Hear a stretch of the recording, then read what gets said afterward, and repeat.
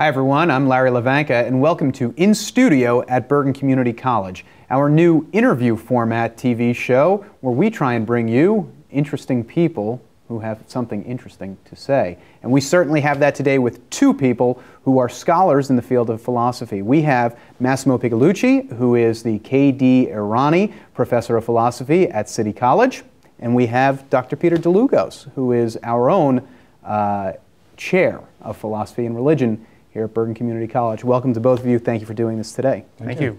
So we'll start with something that it just seems appropriate for scholars of philosophy. This has to be the question that you'd start with. Why are we here? What does it all mean? Because you asked us. In all seriousness. Stoicism is your discipline, Massimo, and you teach it a lot in your coursework, Peter. So Stoicism, what is it all about? It sounds a little intimidating to a layperson. Tell me, Stoicism, what does it mean? It's an ancient philosophy developed in Greece and Rome, and it basically teaches two or three basic things. It is about developing character. It's the idea that it's important to take care of your character, your integrity. It is about the goal of one's life is to achieve tranquility, peace of mind, to be able to deal with life in a good way. And then it is about the fact that we have certain things that are under our control and other things that are not under our control. And wisdom comes out of making that distinction and being able to figure out priorities in life based on what it is that is important to you, what is it that you can achieve, and what is it that may be left behind because it's not that important or it's not achievable. What are the origins of Stoicism? Where does this come from? It's a school of thought that was established in Athens around 300 BCE by a guy named Zeno. And Zeno was a merchant who actually lost everything that he owned in a shipwreck, and he arrived in Athens. And the story goes that he walked into a bookshop and he started browsing, and he was interested in philosophy, and he asked the bookseller where he could find a good philosopher, and the guy pointed out, there's one right out there.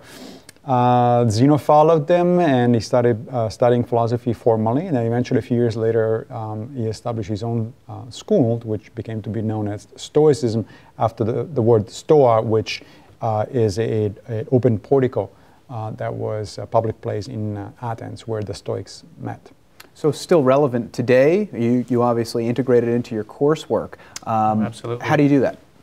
Well, we read Epictetus, one of the more famous later Stoics, every semester as a follow-up to Aristotle.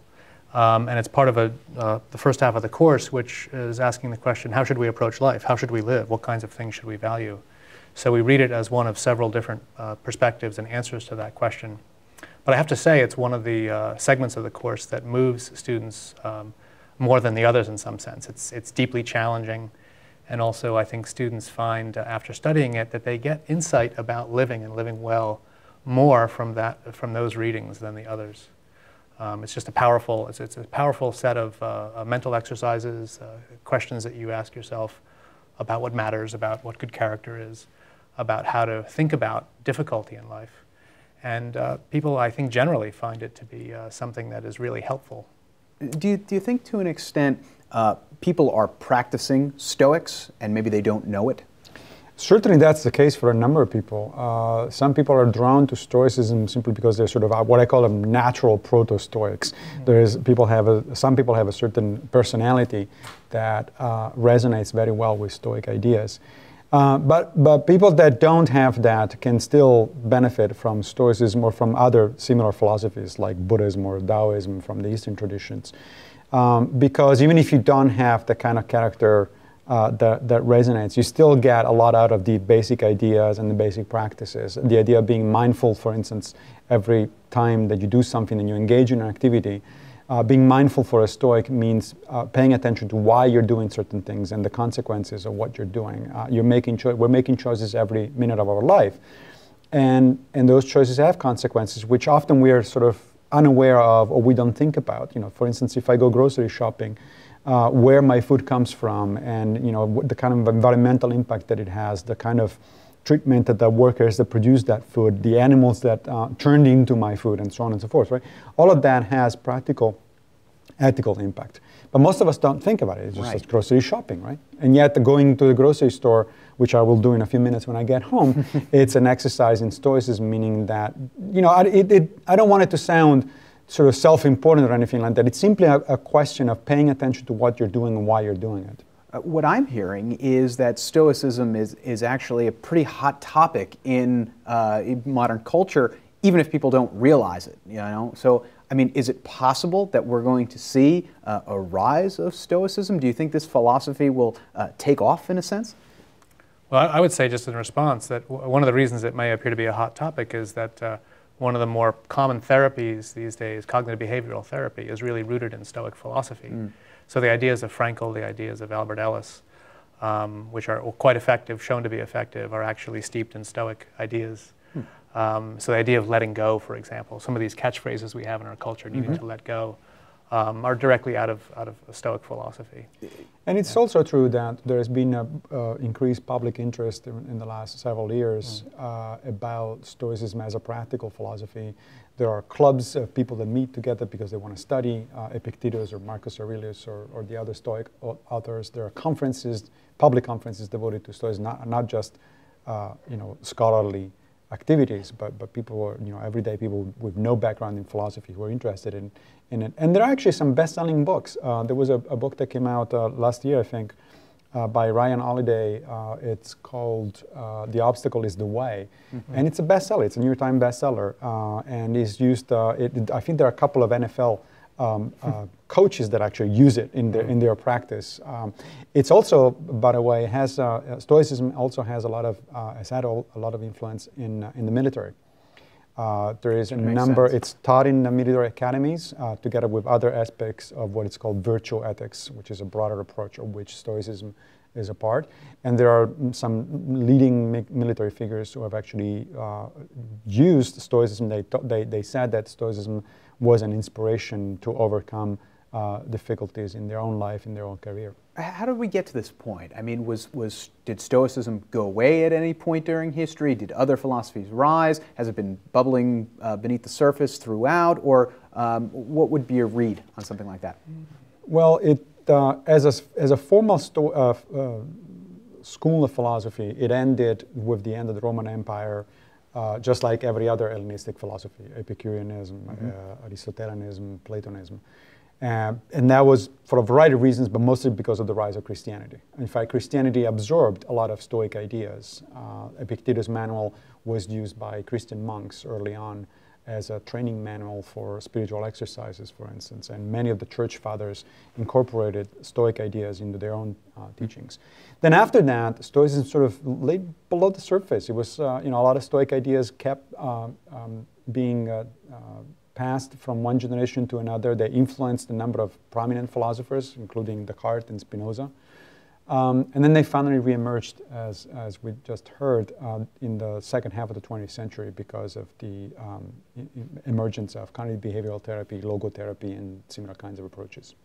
You could think of it as a systematic way of living well that is not attached to any religion, existing religion. You know, so it's sort of I think it fits. It's certainly compatible with religious ways of thinking, but it can also be viewed as a secular philosophy of life that has a certain shape and character that allows you to implement it and live according to it. It sounds appealing. I mean, do you think this? I think it is appealing. I think the ideas are easy in the sense that they're approachable by people without a background in philosophy. Anybody can read pick up Epictetus' discourses and read them without having any background in philosophy and understand them. But as Epictetus himself tells his students in the discourses, you know, one thing is the theory, another thing is the practice. And practice is difficult because Stoic philosophy basically tells you to constantly be aware of your reactions, your emotions, or thinking about what you're doing, why you're doing it, and try to get, you know, to chart the best course of action. That is a demanding philosophy. That is something that demands of us every day that we do the best that we can do. How do you work in other philosophies when you teach? Okay, there's not just one way to live life, as any of us would probably agree. So to a student who's hearing Stoicism, that sounds great, but there's dozens of other ways to live your life as well. Do you blend them together, or do you practice just one form of philosophy. What do you think? Well, I would say that you know, Stoicism is grounded in certain principles that if you're attracted to, you believe are true.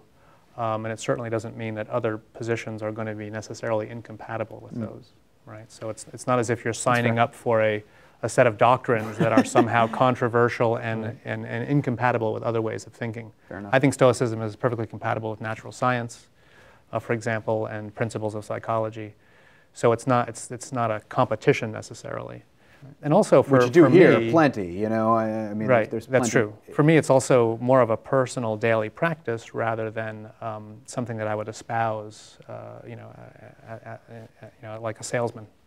Yeah. In terms of teaching with, to students, so I approach teaching Stoicism in my classes in the same way in which I approach teaching, you know, Buddhism or Aristotelianism or anything else. So you present the ideas, and you emphasize their practical aspects, if there are, and where they are, and you emphasize the theory. And then you let the student sort of think about, you know, learn about these ways of thinking. I mean that the broader issue is one that all of these philosophies have in common, and in fact they have it in common with a number of religious traditions, which is the idea of developing one's own philosophy of life in the sense of one's priorities. Think about your priorities and why they're your priorities, and how to pursue the best life you can possibly pursue. That's what it means to have a philosophy of life. If it happens to be inspired by Stoicism, great. If it happens to be inspired by Buddhism or Taoism or something else, or Christianity, it's also great. And I agree that a lot of these traditions, when you go down to the basic ideas, they actually tend to be much more compatible. The things that they have in common, I think, are more important than the differences that are a little bit more superficial. We might have gotten some of it, but the next question, I mean, is there a single refrain that you keep coming back to? Is there a principle that you keep coming back to as you live your life and as you teach? Is there something that is, you know, that one thing that keeps bringing you back? Yeah. For me, there are actually two, and both of them come from Epictetus. One is the way in which his handbook starts. The very first sentence in the handbook of Epictetus is, "Some things are up to us, and some things are not up to us." And you know, if you say it like that, it sounds like trivial. Well, of course, that's true. But if you start thinking about it, that means that what you want to do in life is to make your best effort to achieve what you want to achieve. But at the same time, you have to accept with equanimity that the outcomes of your efforts may not be entirely up to you. They depend on other people, they depend on circumstances.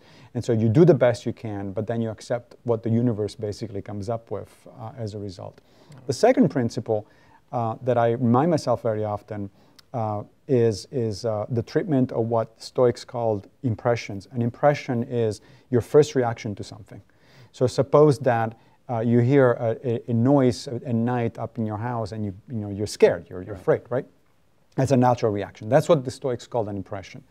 And Epictetus always says to treat impressions in this way. You interrogate them. You say, well, you're an impression, but let me see if you're really the thing that I think you are, or maybe you're something different. So what does that mean? Well, I hear the rumor, I read the sound, and I'm afraid. My first reaction is fear.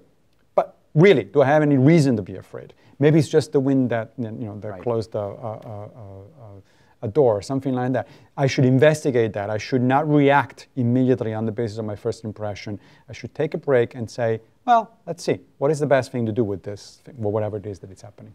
Peter, as we wrap up here, any... I would say ditto to that. And also, I think every day I try to, this might sound kind of corny, but I try to put kindness out into the world, knowing that it actually ripples out, and that kindness is usually repaid with kindness, and that we can help make the world a better place just by the way we live. Now that's good advice, my friends. So thank you to both of you for being here today on our inaugural edition of this program. Thank you very much. We're honored. Thank you. For Bergen Community College, I am Larry Hlavenka. This was In Studio at Bergen Community College. Thanks, and take care.